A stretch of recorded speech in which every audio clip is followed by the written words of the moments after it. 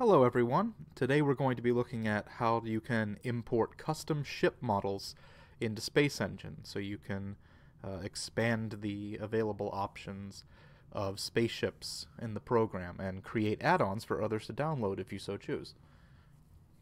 So we're going to be using as an example model today a Nova class starship from Star Trek, the source and author of which are on the screen right now. So let's jump into it. Right here we've got our model all set up in our 3D modeling program. In this case I'm using Autodesk Maya, but many of you will probably want to use maybe something like Blender, which is a good free open source cross-platform option. Others of you might have experience with or access to something like 3ds Max, but whatever program you choose, it'll have all the options that we need in this case. So the first thing we're going to want to do after we have our model set up in the program is we're going to want to combine the meshes. If your model has multiple component meshes to it, we need to combine them all together. This one, for example, did. Now to save a little bit of time, I've already done that, but the way you do that is you'll select everything, and then in Maya, under the polygon menu, you'd go to Mesh Combine. It would be a different procedure if you're using a different program, but it would be the same thing. An option would be somewhere to do it. Then once you've combined it, you will click on it, and now we need to triangulate the mesh, because the issue we have right now is that not all of the faces on the model are triangles, and SpaceEngine, as of version 0.980, needs all the faces to be triangles. Right now some are quadrilaterals, there might even be some n-gons in there, I'm not sure, but they're definitely not all triangles. So we're going to go to Mesh and Triangulate, and we'll let it chew on that for a few seconds. And again, whichever 3D program you're using will have an option for that somewhere. There we go. Now we've triangulated our mesh, and we're all set. So now we can go to export it. I will export it just to the same directory that all the source files are in. It's important to note that you need to export as OBJ. So we've selected OBJ as our file type. Our options over here look fine. So we'll name our file Tutorial Nova and export it.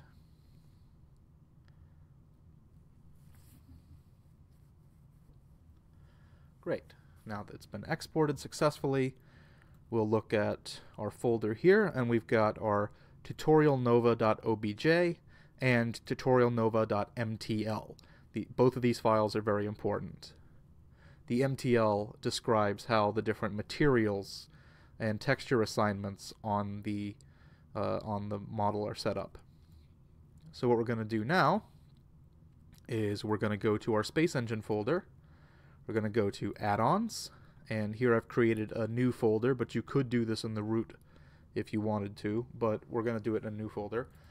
We're going to create two new folders, one called Models, one called Textures, and within each of those create another new folder called Spacecraft.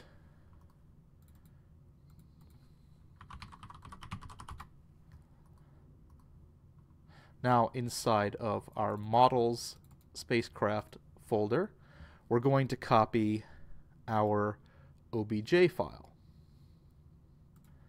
And inside of our Textures Spacecraft folder, we're going to copy our MTL file and all of our textures. Now we've got that all set.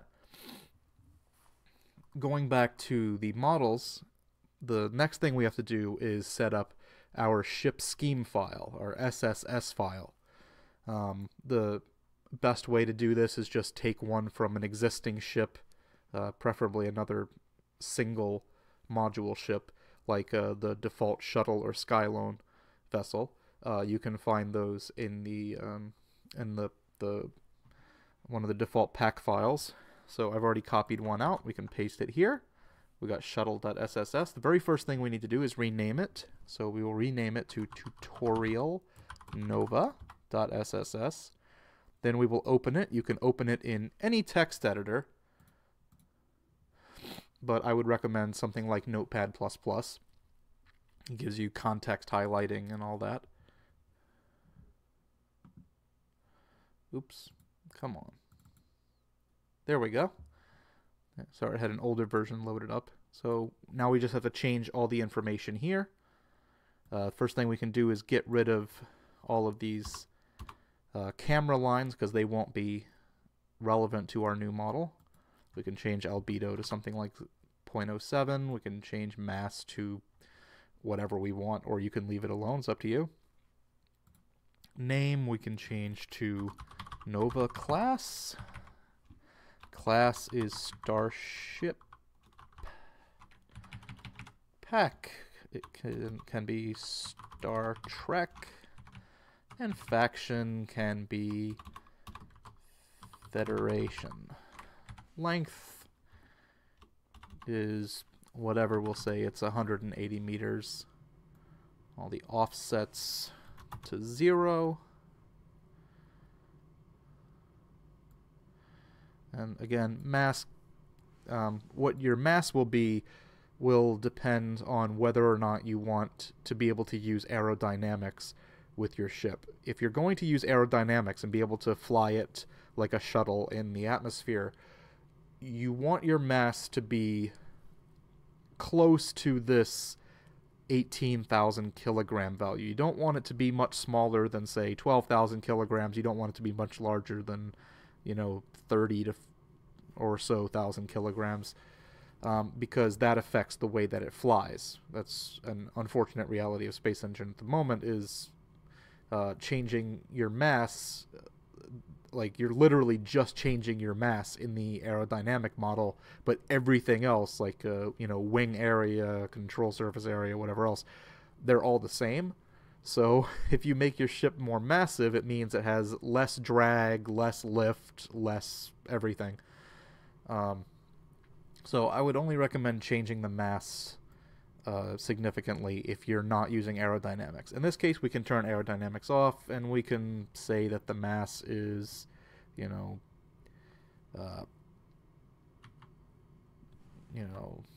75 million kilograms, because why not? Then we can set up our engine thrusts. Hyperdrive or warp drive will be set to true. We'll also want to set our warp drive speed. Warp boost log, we can set that to 8. And we'll want to set this here, the path to our module here.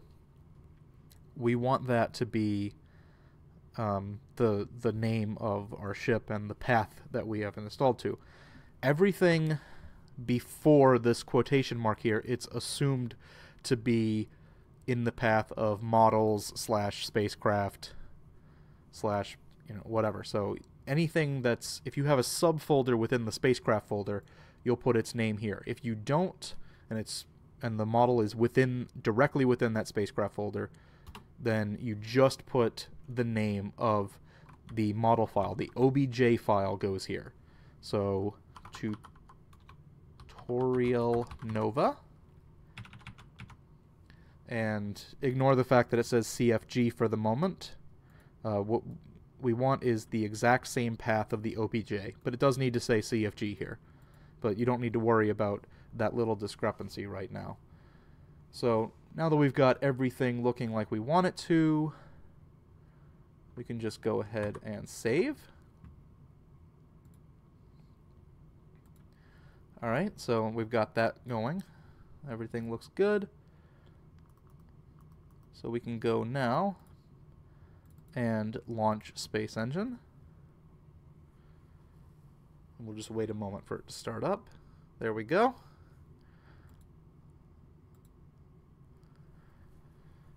Alright, we're loading this planet in. And what we'll do now is we will spawn the ship. You can use this button here on the left side toolbar, or you can use Control F3. Go to Build, Star Trek, Federation, Nova Class, Build. You'll notice that the loading icon will be turning for a few seconds while it loads the model in. There we go. It might also help to pause time. And now we'll press Shift F to bind the camera to the ship. We'll center it, and then we'll look at it. So there we go, and we can see that although the silhouette looks good, it's all black, and that's not exactly what we want. We want it to have some color. We want it to have the textures and the lights and everything that it's supposed to have. There's another step that we have to do if we want to have all that working. So what we're going to do now is we're going to close SpaceEngine, and we're going to go back to that textures folder, and you'll notice there's a new file here called tutorialnova.sml. It's a SpaceEngine material file. So we'll open that up, and these are all the materials for our model. And there's some more configuration that needs to be done here. So anything that has a texture, a diffuse texture that you want to be visible, you have to change the diffuse color to 1. And if there's a specular map, you'll generally want the specular color to also be 1. And we can change the specular power for this model to 38, something like that. And there's a bug with the current version where it'll add this, like the name of the model in front of the name of the texture for some reason. So we can just highlight that, Control H, replace with nothing, and then replace it in all the individual instances. We've got that taken care of now. So for our impulse engine, we need something for this engine to use to glow. So we need just a white texture for the glow, and we can modify the color for that in the material. So what we got, we'll just point to our white pixel texture. So emiss map, and that will be white na dot star, and that dot star means it'll automatically look for a given file type, whatever file type it can use, and it'll give priority to different file types in order. So if you've only got one type of file, you can just use that. Or if you've got a bunch of different files with the same name but different extensions, and you want to use one of them in particular, then you would just add the extension there, like PNG, JPEG, DDS, whatever it is. Alright, so we've got our white MA, and then we'll go to emiss bright, and we'll say 2.0. We also need to add our emiss color. Emiss color, and it's our impulse engine. We'll make it pure red, so that'll be 1, 0, 0. Then for our glass, we want it to be transparent. So we've got our transparent texture, but we need to tell the engine what to do with that, the alpha channel information in that transparent texture. So we go to diff map alpha transp. There we go, and that tells it to use the alpha channel as transparency, so that'll make our windows transparent. Now for the hull, we need to add our emissive map. So emiss map nov emiss dot star emiss bright 1.0, and then this doesn't really matter because we don't have a specular texture here. And since we've got the same texture for diffuse and emiss on this material, we can just copy paste and then change diff to emiss, emiss bright 1.0.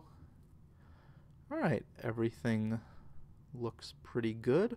So we're going to go ahead and save this. Alright, just double checking everything. Yeah, that all looks good to me. So now that we've done that, we're going to launch SpaceEngine again.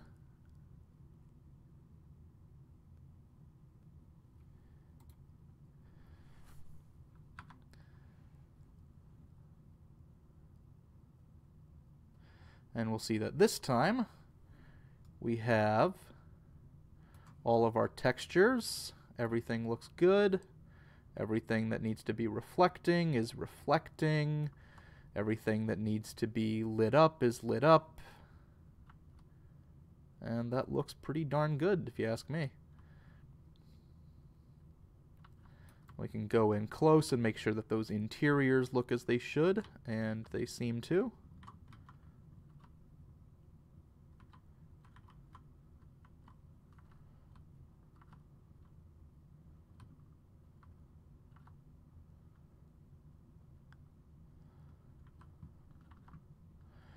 Yep, everything looks good. So now let's just make sure that we can fly it properly. We'll press 4 here to take control of it. And uh-oh, one thing we notice is that we're not lined up properly. So what we're going to do now is go into the ship editor. We'll press Shift F2. Edit module, reset rotation. Alright, so now it's pointing at us, so we'll rotate it 180 degrees around the y-axis, and now it's pointing away from us, it's upright, everything looks great. Click the save button, close it. And now it's oriented the right way, it's exactly the way we want it to be, and everything looks good.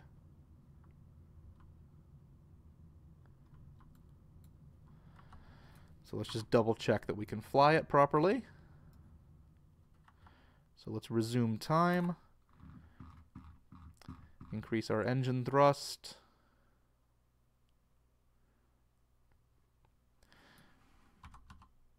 Increase time flow.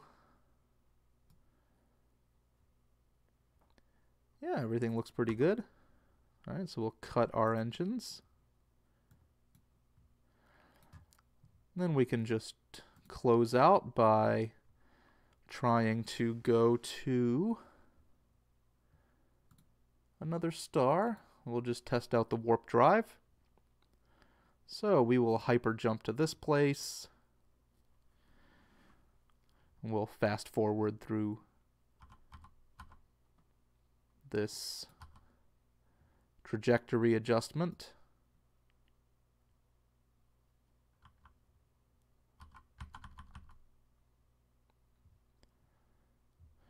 Alright, where did our ship go?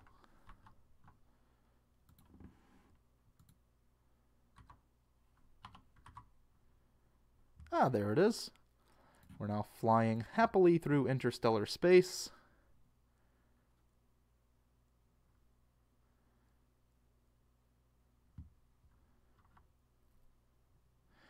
And everything seems to be working nicely.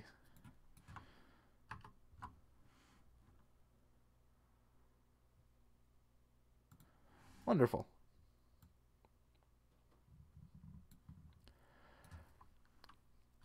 Alright, enough of that. We will drop out of warp. And that's everything. Alright, now we've got our ship working perfectly in SpaceEngine. And you can have fun flying it around. You can package it as an add-on for others to use. And that's all we need to do.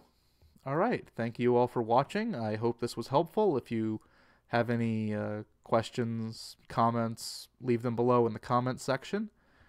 And until next time, enjoy exploring the universe.